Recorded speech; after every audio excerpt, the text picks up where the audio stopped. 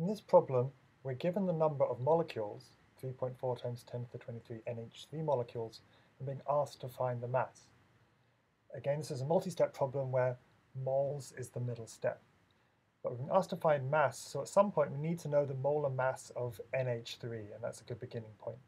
So 1N has a mass of 14 grams.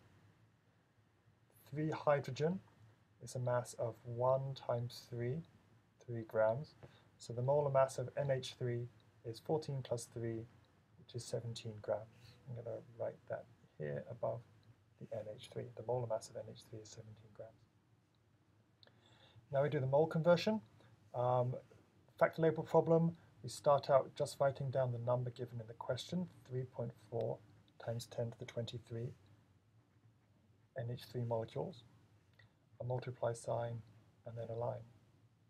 We want to convert from the big number of particles, so we put 6.02 times 10 to the 23 on the bottom. We're going to convert 2 moles, so 1 mole on the top. But we now have our number of particles cancelled out, we have the moles, but we don't want moles, we want number of molecules. So we do another conversion, multiply sign and a line. This time we're going to put moles on the bottom here, so our moles will divide out. And we want our answer in mass in grams at the end, so we put grams on the top. We know that 1 mole of NH3 has a mass of 17 grams. That's how we began this problem. The moles divide out, and we're left with the units grams, which is the ones we want for the answer.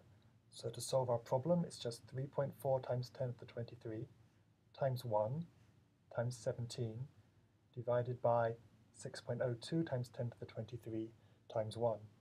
Put it into the calculator, and you get the answer 9.6 grams of NH3. The units again, check grams of NH3.